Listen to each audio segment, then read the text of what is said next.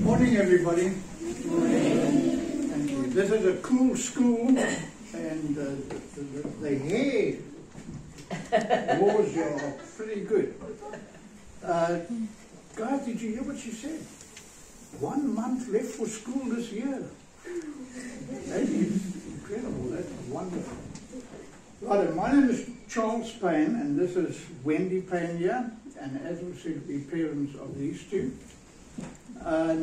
Next birthday, I'll be turning 80.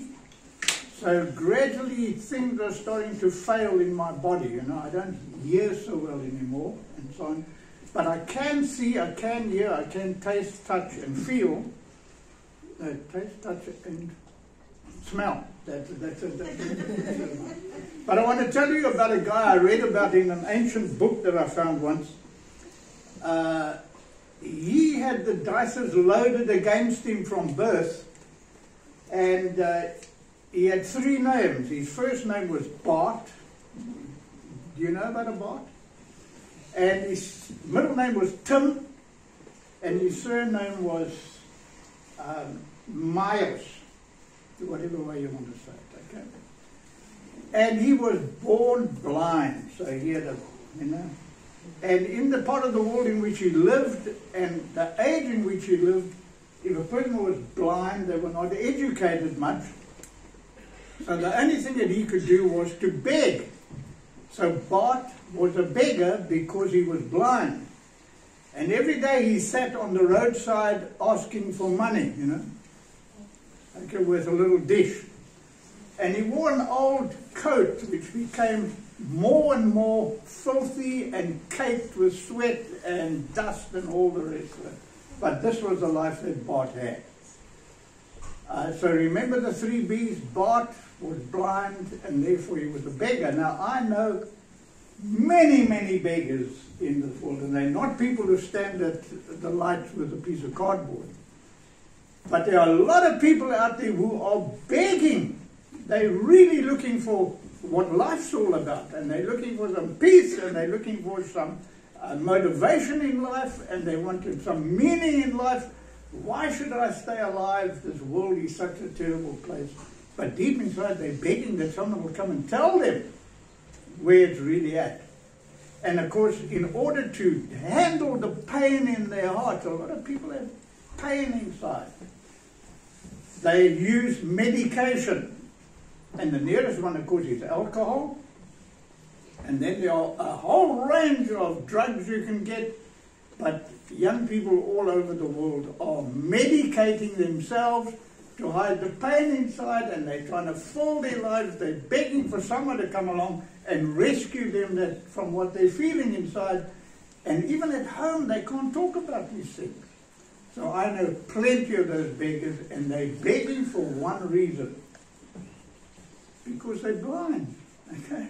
But we're going to go into that now. Well, one day Bart is on the roadside, and a crowd walks by. Now, he's heard plenty of crowds walking by, and he knows he doesn't get more money out of crowds than he gets out of people coming past on their own, because crowds usually play up to each other, you know. I'm not giving any to him, I'm not giving any. And so he hears this crowd coming by, and out of the hundreds of crowds he's heard coming by in his life, this one is different somehow. And in his heart he feels, hey, there might be an answer for me here. So he grabs hold of one of the people and says, who is passing by here? And the person says, Jesus is passing by. Ah, Jesus. Now he's the guy who heals blind people, right? So there might be something here for Bart. So Bart prays. He does not fold his hands like this and bow his head, and he doesn't say, my dear Heavenly Father. He doesn't kneel, he shouts. Shall I shout? Yes. Perhaps you can all shout with me. What he shouts is, Jesus, Son of David, have mercy on me. Now let's all shout that. Jesus, Son of David, have mercy on me. And he gets an answer immediately. A whole lot of voices say, shut up! Really, that's what they said. crowd say, "Who are you to be calling upon this great man? You're a blind, filthy, unwashed beggar. Get out the way," you know, that kind of thing. And that is often the answer to the prayers that we pray, that we hear. Because all around us there are voices saying, God doesn't hear our prayers. There's no God. It's hopeless praying. Your words only hit the ceiling and come down again. But Bartimaeus is not put off by crowds. He knows crowds. He's had many of them walking by. So he prays again in exactly the same way. 1, 2, 3. Jesus, Son of David, have mercy on me. And it's not just coming out of the head, it's coming out of his heart. You know? He's desperate, he has a prayer. Now, guys and dolls, boys and girls, when I was a young man, when I was a child at school, I mean, before my teens even, I had epilepsy, but no one knew it, because it was the form that happened, and then, you know, in just a couple of seconds I'd sort of be in class and go, that kind of thing. And the teachers often said to me, "Chop, pay attention." Sorry. But nobody diagnosed the problem in those days. And only when I got older did I have a major attack, biting my tongue. You know, I won't go through the whole thing here. And that, I couldn't drive a car anymore. All sorts of things were phased out of my life because of that. And I prayed. I didn't get on my knees and pray. I didn't fold my hand, but I walked around and I said, "God, are you going to heal me?" Just like Bart prayed. And you know, I had to pray for many years, but one day the Lord said to me, "I'm going to heal you." And I was healed. I won't go into the whole story now. But Bartimaeus' prayers were like that. Now, after he prays the second time, perhaps he was ready to give up now, because he had prayed twice and God hadn't answered. But because he was blind to what was happening in the invisible world, the spirit world, he couldn't see what was going on. And you know, when you pray from your heart, things happen that you can't see. God will make a way where there seems to be no way, is what he's doing for us in our answer to our prayers. And the Bible in Mark chapter 10 tells us Jesus stopped. So when we pray, when a dirty, unwashed, blind beggar prays, Jesus stops. Hold it, someone's called me. And he stopped and he answered Bart's prayer. But he didn't speak to Bart directly. He said, you, go and fetch him, bring him here. And you know, God often, well, almost always speaks through other people to us. Like I'm speaking to you now. This is, the Lord could be saying something to your heart. But as we help each other and encourage each other, so that's the voice of Jesus speaking to other people, okay? So the crowd go over and they give this message to Bart. "Oh boy, are you in big trouble. The principal wants to see you." And now you're thinking, what did I do or what didn't I do? But no, the crowd go over and they say, "Stand up, be happy." He's calling you. And I want to say that to you this morning. God has heard your prayers. Get up, be happy. He's actually calling you. So it says, Bartimaeus took off his coat. He wasn't going to wear this thing anymore, ever again in his life.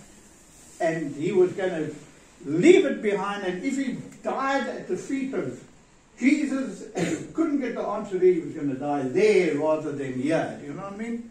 You've got to be desperate about these things, guys. So he goes over and he walks up to Jesus, feels him as a blind person would do. And now comes a wonderful scene. I want you to get it in your head. Jesus, the one who has made the universe, stretches out his hand into this poor, unwashed, stinking, blind beggar, he says,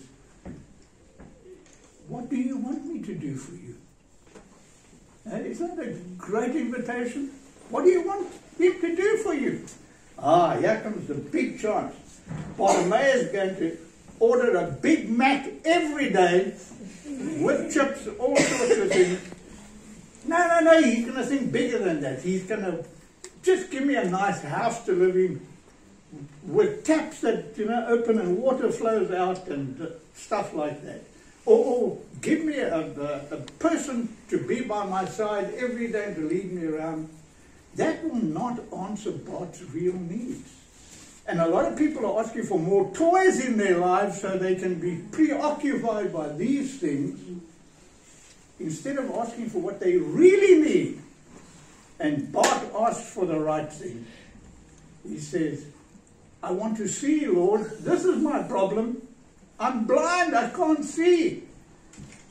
And many people need to pray that prayer. Open the eyes of my heart, Lord, that I can see into that spirit world, that I can see Jesus, that I can understand this whole thing that people are talking about all the time. And you know what? Jesus said, according to your faith, it will be done to you. Be healed. And pop. Bartimaeus could see. And it says he followed Jesus along the road. Now, guys and dolls, keep praying. Don't give up. Don't give up the search because it's difficult to understand these things. He will meet you and he will say to you, what do you want me to do for you? And make sure you ask for your real need. The ability to see Jesus and to know what he wants to say. Let's all pray together. Lord, thank you that Bartimaeus did not go through a whole formal ritual when he prayed.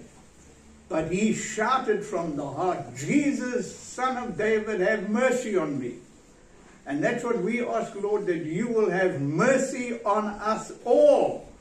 And show yourself with us. And I pray for every boy and girl, every young man and woman here, that they will experience you in such a manner that will radically change their lives, and out of the school you will bring young people who are on fire for you because they've met you.